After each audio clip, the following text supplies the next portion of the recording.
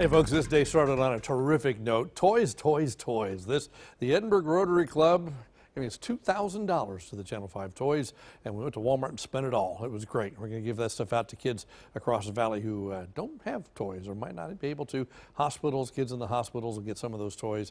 $2,000, we spent a little more than that today, actually. Went over our budget, but that's okay.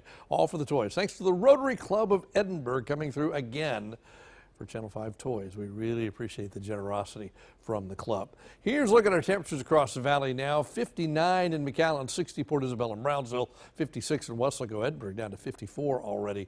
It's going to go down a couple more tonight. We'll probably get down to the dew point, and you know what that means. These are the dew points. We get there, you get fog, so watch out for that. Our average dew point right now, comfortable, but still, temperature gets down to that. You end up with 100% humidity and no wind to stir things up.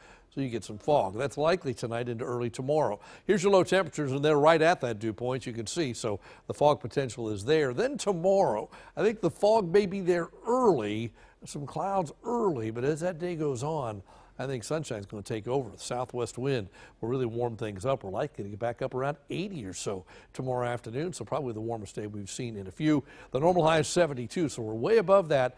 Then we come back down, courtesy of the front that comes through on Thursday. There's kind of two fronts. The first one, like last week, we call it a prefrontal trough. It shifts the winds, doesn't bring any cool air in. Then the second one brings cooler air in on Thursday. Satellite shows a lot of clouds tonight. More than likely they'll be there, low clouds and fog. But during the daytime tomorrow, sunshine will take over. Now, there is the chance just before dawn there could be a light shower or a sprinkle in a few spots. A little storm developing to the north of us could be close enough to trigger a sprinkle, but certainly by dawn it's out of here, and by afternoon we're just overwhelmed with sunshine. Thursday, front comes through. It gets windy for just a little while on Thursday. Winds like last week gusting to over 40 miles an hour probably on Thursday. A gale watch is in effect at the coast. It's just going to be another one of those windy days. And then Friday the wind goes away. We're back to sunshine. It's just downright gorgeous. So Wednesday, Thursday, Friday, they're dry, but I think there's a wind issue for Thursday.